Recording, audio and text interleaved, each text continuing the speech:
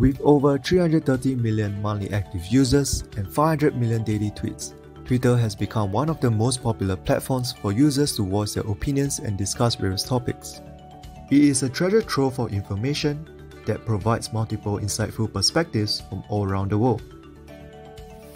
Organizations, government bodies, and companies are constantly using Twitter to gather public opinions towards their product, service, and branding.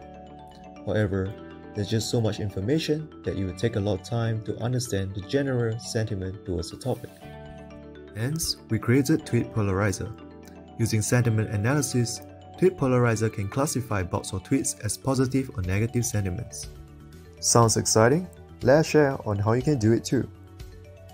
First, you have to obtain your own dataset. For our project, we use Kaggle dataset, which have 1.6 million tweets. Next, we will have to clean the dataset by removing usernames, links, and converting emoticons into a word representation. This is to prevent unnecessary noise from passing through our machine learning models.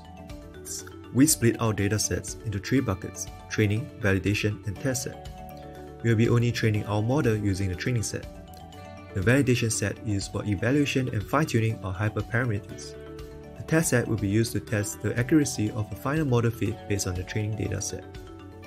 And here comes the fun part, training the model. You can explore with various machine learning techniques such as naive-Bayes, k-nearest neighbors, and support vector machines.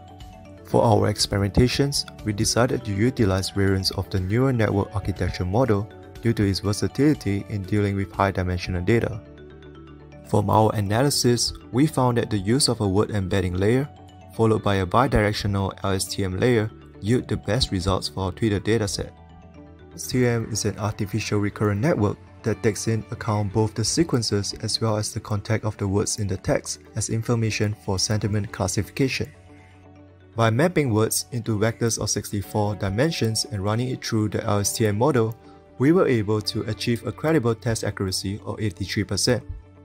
With Tweet Polarizer, we can empower organizations to open up the goldmine in the public opinion, sort data at scale, gauge brand reputation, and find out the general sentiment towards a particular topic. Thank you for watching.